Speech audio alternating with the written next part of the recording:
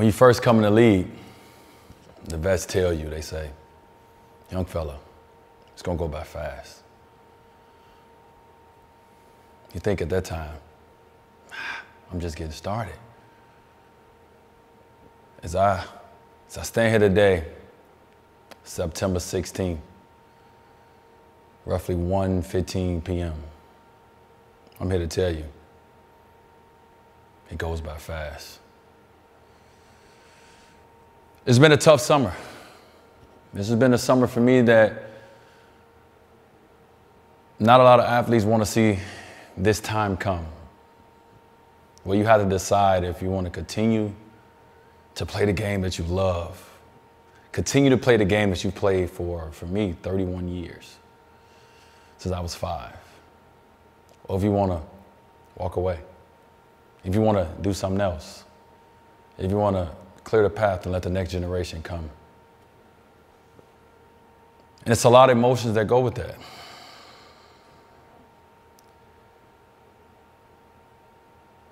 You ask yourself so many questions. You're like, can I physically do it?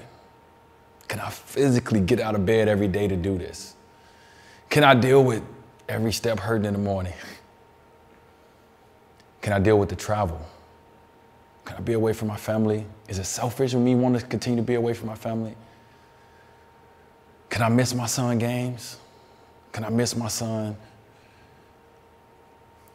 Can I not be there in moments that they need me? Can I not read to my kids as much as I want?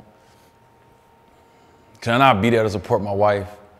It's all these things, and these things to you guys may seem small, but to me, they real. I feel like my family have put me first for so many years, for good reasons. But I feel like it comes a point in time where we all got to think about someone else, and especially the ones around you that have supported you, supported your dreams, supported your journey, like my family have.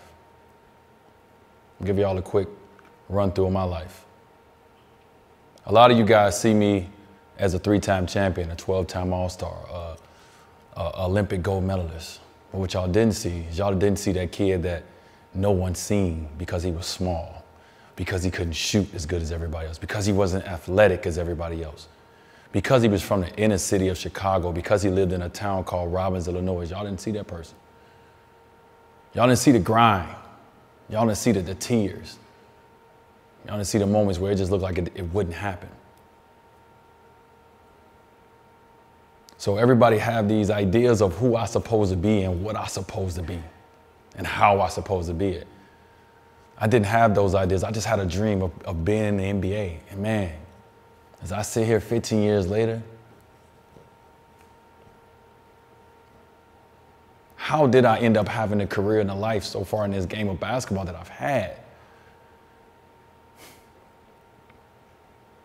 I didn't play varsity until my junior year. I wasn't good enough to play because I didn't play. I had 3 scholarship offers to go to school. 3.5, I had a partial one to another school. I had to sit out my first year when I went to college. I couldn't play. I got drafted 5th in the NBA draft in 2003, but it wasn't about me. But I worked. I believed. I believed that if I put the work in, if I laid it all out there, if I gave everything to this game, I can walk away from this game with my head up high. And people along the way, along this journey told me, young fella, you can't keep playing that way. You can't keep playing that way. You're not going to last long. And maybe they right. Maybe they was right. Maybe if I would have became more of a jump shooter, if I became more of this, I wouldn't be sitting here at 36 years old asking myself, do I want to walk away from this game? But that's not me. You guys know me. When I'm into something, when I believe in something, I go 110% into it. And that's what I did. So I gave my body up. I gave my county up. I gave my money up. I gave everything up to get to that dream, that goal that I always wanted to get to. And that's the feeling of being a champion. That's the feeling of being a part of something that's bigger than you. I've always wanted that from where I grew up in the inner city of Chicago. I always wanted to be a part of something that was bigger than me. And this game has been that. It's been bigger than me. It's been bigger than how many points I can score. It's been bigger than how many times I hear my name in the starting lineup. It's been bigger than. So as I stand in front of this camera today, as I talk with nobody in this room, I'm talking to you guys, I'm talking to my fans, and I want to say, along the journey, the people that supported me before the world knew me, thank you. The ones that push me when I'm down, the ones that tell me I can keep doing it. My family, my wife, my mom, my sister, so forth and so on, thank you. But I also want to thank my fans along this journey, the ones that got a chance to know me, the ones that's tried to get a chance to know me. Thank you guys for the love, man. Like, Wade County, I have a county.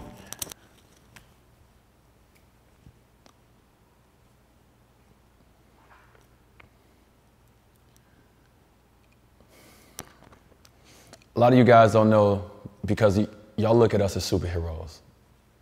Kids look at you as superheroes. You guys see us on TV, y'all look at us as superheroes, but we're human. I lost somebody very important in my life. And when I lost Hank, I lost a part of me. You know, I lost a part of that joy in the game of basketball. From a kid, we always play to make people proud. You want your mom proud. You want your dad proud. You know, at one point, I wanted my older brother proud. When Hank came in my life, I wanted Hank to be proud of me.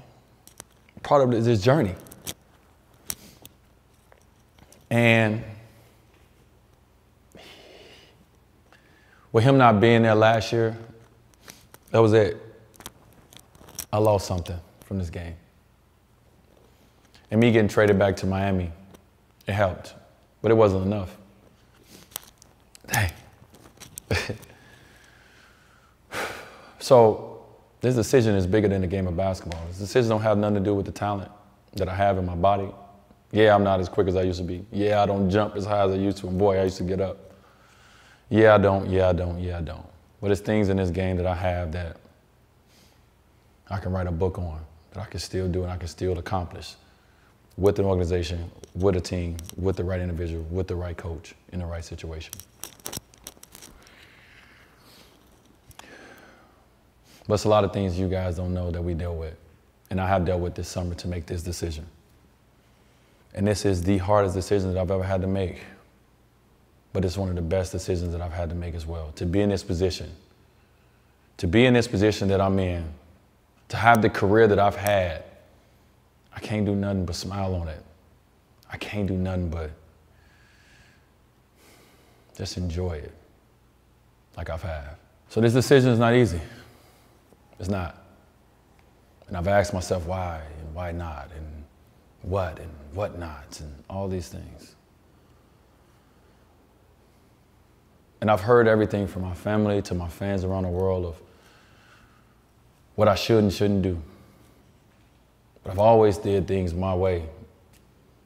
Whether they've been good or whether they've been bad, I got here because I've done things the way that I feel is right for me and that was right for my family. And what I feel is right, I feel it's right to ask you guys to join me for one last dance, for one last season. This is it. I've given this game everything that I have, and I'm happy about that. And I'm gonna give it for one last season, everything else I have left. And when I walk away, I'm still gonna love it. I'm still gonna wanna play it. I'm still gonna miss the playoff moments. I'm still gonna miss the crowd cheering my name. I'm still gonna miss 20,000 booing for me. I said booing for me because that's what they're doing. But I ask y'all, let's enjoy it. Let's have some joy through this last season. Let's push this young team over the hump. And let's write our own story to the end of this career together. Together. Season 1-6, internally we call it Sweet 16. It's coming to an arena real soon.